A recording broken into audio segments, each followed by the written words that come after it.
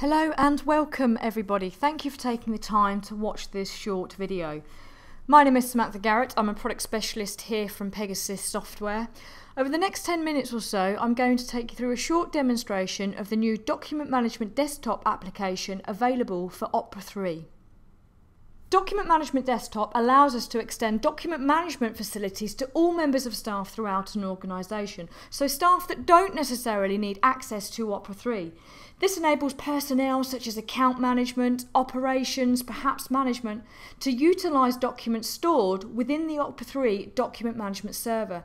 It also allows them to be able to store ad hoc documents into the document management server to be kept electronically, securely, and all stored within one central location. So let's have a look.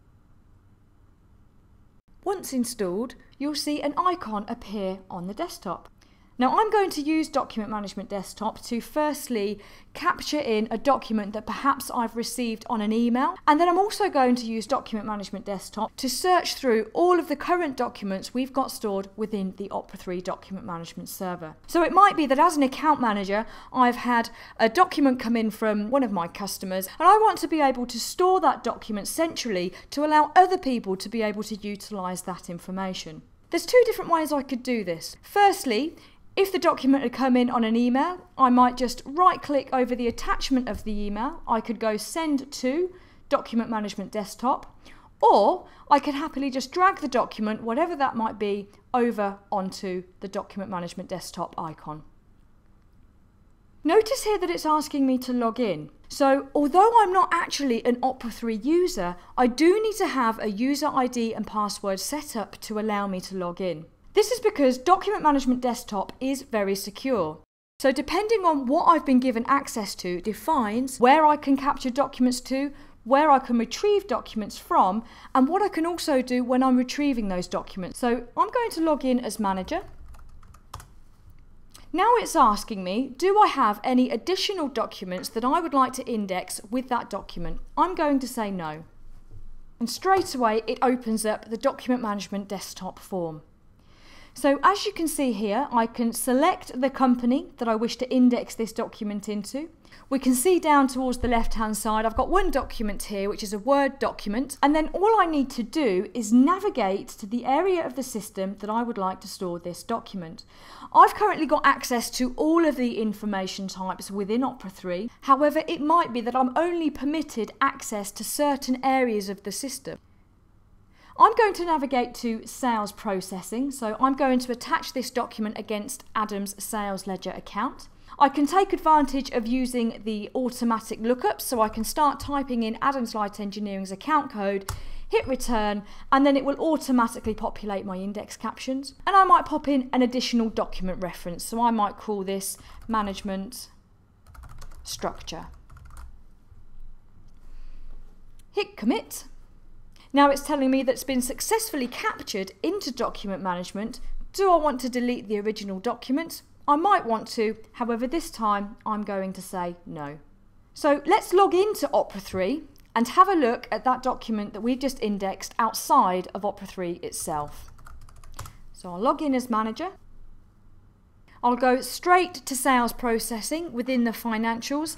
I can see that I've got documents attached to Adam's Light Engineering, so I can just double click to drill down into the Retrieve form, which will display to me all of the documents that we've currently got attached to Adam's account.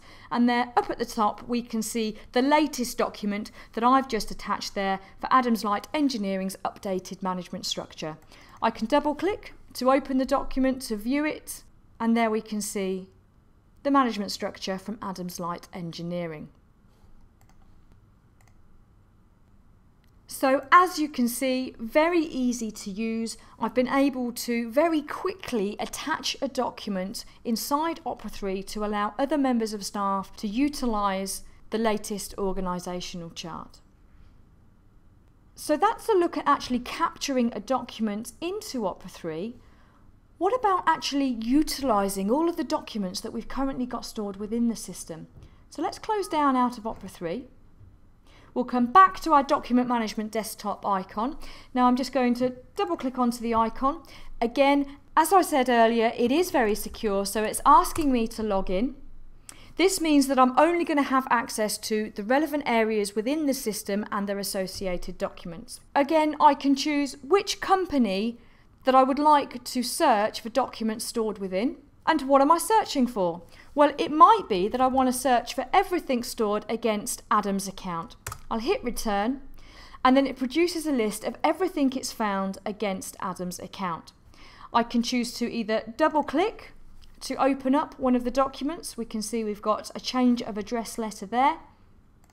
If we pick up another document, you'll notice down towards the right hand side there are a number of actions that I can perform from here. Now, I'm only able to perform actions that have been specified against my particular role. So this ensures that nobody that isn't permitted access are able to either delete them, re-index them, or potentially email a copy of them to somebody else. So let's close that document down. What else can we search for? Well, I can choose perhaps a selection or a date range that I'm searching for documents in between. So for example, I know that a document was archived within the system a particular week or a particular month, and I can also pick and choose whereabouts within the system that I'm searching for documents. So again, all dependent upon what I have stored against my particular role determines what information types I can see here. What we can also do with document management itself is actually set up our own folders. So it could be that we want to start storing documents that have nothing to do with our Opera 3 data, perhaps things like minutes of meetings or design drawings. So within Opera 3 document management itself, we can actually create our own folders and subfolders that I would be able to navigate to and store documents within. So as you can see, I've been able to firstly attach a document within my Opera 3 document management server, and I've also been able to retrieve particular documents that I've been looking for without needing to log into Opera 3. It's very easy to use, and it means that we don't have to roll out Opera 3 licenses to all of our staff throughout the business. If all they need to do is utilise the documents and store documents within the server, Document Management Desktop is going to be the solution for them. Thank you for taking the time to watch this short video. For further information, please contact a Pegasus partner or visit pegasus.co.uk.